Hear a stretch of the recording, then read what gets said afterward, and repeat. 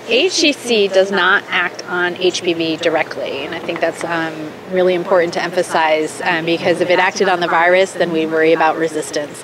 AHCC, as it's been shown in many other disease sites and conditions, it modulates the host immune system, and it's helping the body or the host immune system to clear the virus effectively. HPV is commonly cleared by the immune system in younger women and men in the teenage years, all the way, even up to the young 20s. About age 25 is when our immune system starts to age, and that's actually where you can see graphically that the incidence of persistent infections starts to increase. HPV persistent infections used to be only in the women over the age of 30. Now we've seen that over the age of 25. But it's key that it's working on the host immune system and basically rejuvenating it back to its youth to work better.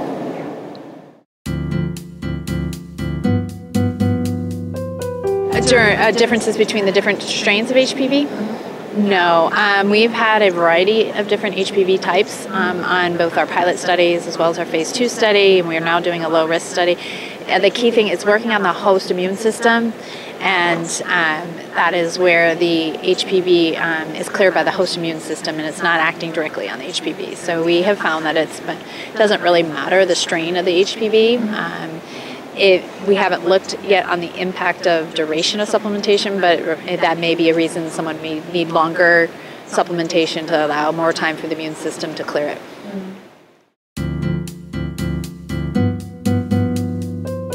We recommend the 3-gram dose once daily on an empty stomach. Is what we've been using.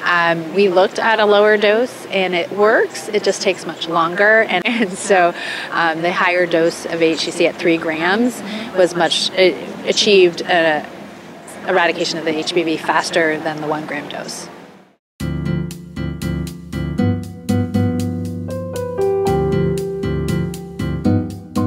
Yeah, we have looked at that because of compliance. Oral medication compliance is difficult to achieve. So patients aren't going to reliably take those 3 doses. From a pharmacokinetics effect on the immune system, the half-life of these immune markers are days. So the modulation of them is not going to be affected throughout the day. So it doesn't make sense that you'd have to continue to support the immune system periodically throughout the day. 1 dose a day supports it for days. Not that we would promote missing a day or two, but we have found even if they miss a day or two of supplementation, they still have the benefit. Not that we encourage that, but so it doesn't really matter. You take it. From a compliance standpoint, I think it's better just to take it once a day. I think it's easier for people to remember. Empty stomach, we did in our pilot study see a difference with absorption.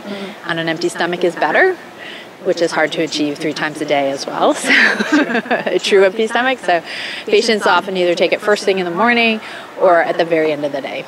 Either one is fine. It's well tolerated.